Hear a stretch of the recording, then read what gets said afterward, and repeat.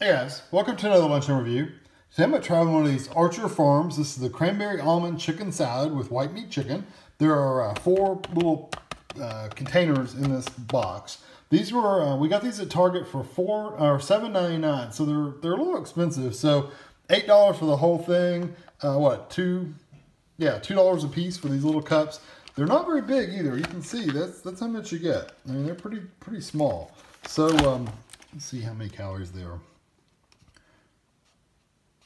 The half a cup, 1 cup is 140 calories. So it's not too bad. You can actually eat 2 of them for 280. So that's not too bad, I guess. There's the other information for you. Of course, there's no heating up directions or anything, but let me see if I can get this out. They were falling out all over the place in the store. So when you want to take them out, they won't come out. There we go. So there's you can see they're really small. So what the deal is, we were looking at Costco to see if we were trying to buy some more of this, and they didn't have any. So we found this at Target, and we said, I wonder if this is any good. So we bought this, and we thought we'd try it out. Here's what it kind of looks like before I get it out.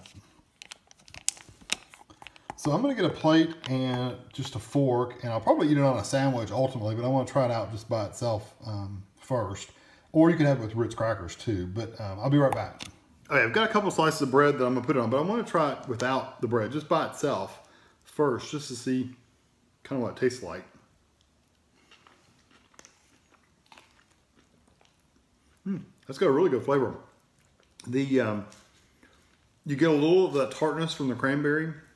You really get the chicken. You get the mayonnaise flavor. It's actually really good. In 1 cup, it looks like, or one of these little containers, looks like it makes just about the perfect amount of toppings for a sandwich. Hold on, I'll show you.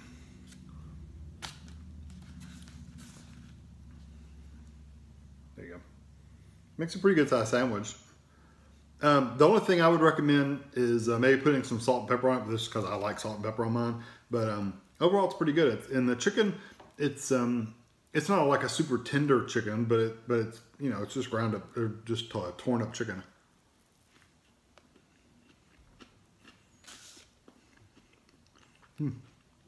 That's good.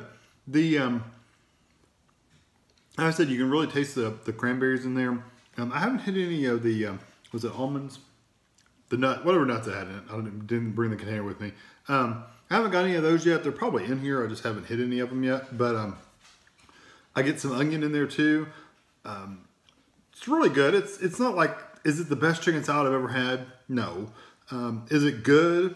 It's definitely good. And for $2 for a sandwich, $2 per cup, so you make a sandwich out of it, it's pretty good. I think I would prefer to have it on Ritz crackers, honestly, but we don't have any for me to try it.